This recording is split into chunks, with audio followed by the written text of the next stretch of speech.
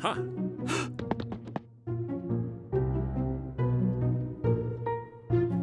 Aloha, I'm Leslie Wilcox with an excerpt from The True Story of the Three Little Pigs by A. Wolf.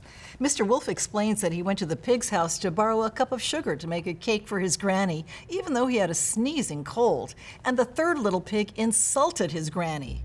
Now, I'm usually a pretty calm fellow, but when somebody talks about my granny like that, I go a little crazy.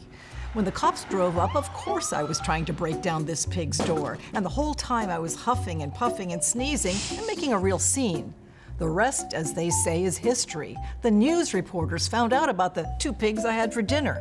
They figured a sick guy going to borrow a cup of sugar didn't sound very exciting, so they jazzed up the story with all of that huff and puff and blow your house down, and they made me the big bad wolf. That's it, the real story. I was framed, but maybe you could loan me a cup of sugar?